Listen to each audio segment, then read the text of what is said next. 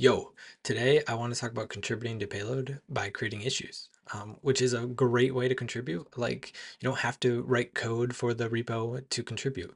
Just by you opening a good issue helps make the product better. So let's dive in. If you go to new issue and then you get started with a bug, you're faced with some fields. The one we're going to focus on today is reproductions. So it's awesome if you provide a reproduction because it makes our job much easier. We know we can boot up the repro and get going on the fix right away. So if we jump into the reproduction guide, um, this video is going to be like a shortened version of this guide. So if you fork the repo, I already did this, but your username will show up here. You click it and then you click create fork, and then it'll show up in your repositories on your GitHub account. So I have mine right here. If I go to it, I can clone it. So you do git clone, do git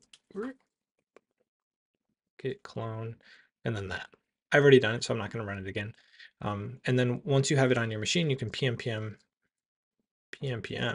I to install. I've already done this, so it's pretty quick here. And then from there, you can do pnpm dev underscore community, and it's going to boot up Payload. So you have this Payload folder. This is the cloned version. And we have all these folders inside the test directory. And so if you run pnpm dev any folder name in here, it will boot up an instance of Payload with the chef configs. So with the config inside the folder. We're going to do the community one. It's very basic. And this is a great one. This is the one we recommend. If you're going to open an issue, you should go in here and you can create a new collection, or you can edit maybe the post collection. And you would add, because normally when you open an issue, it's with like a field type or a hook or anything to do with like a database or anything like that. And so if you come in here and you add the fields that are causing you trouble, or the hooks or anything like that, as minimal as possible is better.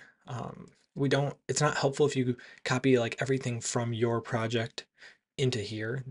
It's more helpful if you just figure out what fields are causing you an issue and then put those in here. And then what you do. So if we did that, like let's say we change this to a field that we actually cared about. Oops, not that one, this one.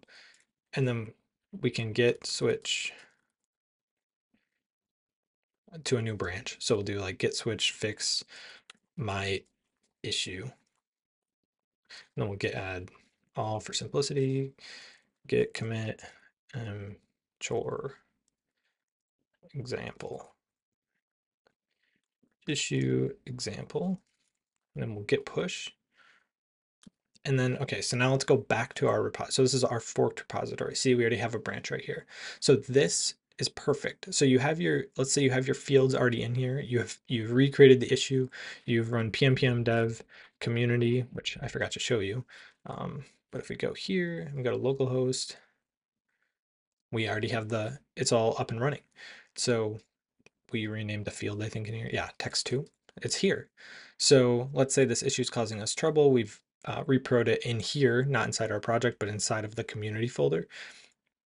And then we're ready to, submit our issue. So we go to our branch, trying to copy my URL. Silly. So if you copy that and then you go back to your issue template, you can paste it into here. And this is what we need. This would be ideal if you could do this.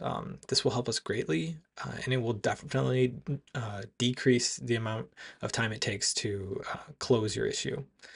The only other thing in here that's super important is maybe the steps to reproduce it. So it's great that you have the link to a reproduction. If you could just add the steps, like however you were able to recreate it, you write that here, and then the version of Payload. Those are the three main fields that are very important to us. If you can do that, that would be killer. Yeah, that's really all I have. If you want to know any more, you can hit me up on Twitter. Have a good one.